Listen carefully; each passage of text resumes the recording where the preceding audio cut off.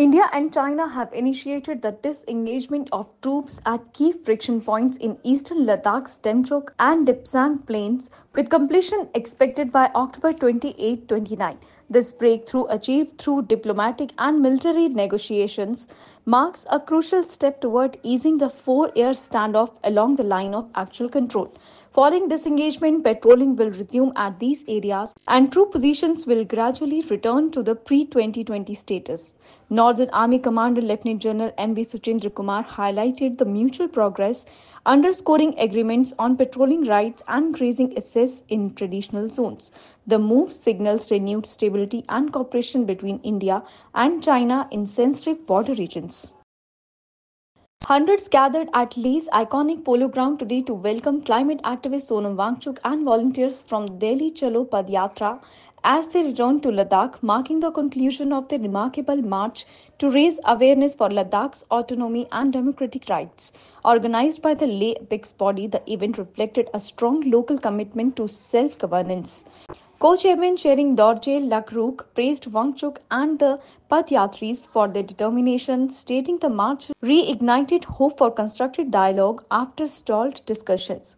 With the government now committed to resuming talks on December 3, the Padyatra's success underscores Ladakh's dedication to cultural preservation and political representation, with Wangchuk's adherence to non-violence resonating nationally and beyond. Member of Parliament Mohammad Hanifa Jan held a meeting with Lieutenant Governor Brigadier B.D. Mishra to discuss vital issues impacting the area. The focus was on boundary demarcation for the newly announced districts and an ongoing boundary dispute with Himachal Pradesh. MP Jan pushed for fair recruitment for gazetted posts and the creation of local jobs to benefit Ladakhi youth. The meeting also touched on expanding civil aviation infrastructure, specifically Kargil Airport, improving health services, and advancing educational facilities across Ladakh. In a strategic boost for national defense and border infrastructure, Atul Kumar Agarwal, BSM Additional Director General Border Roads, conducted a high-level inspection of critical and projects along the line of actual control in eastern Ladakh.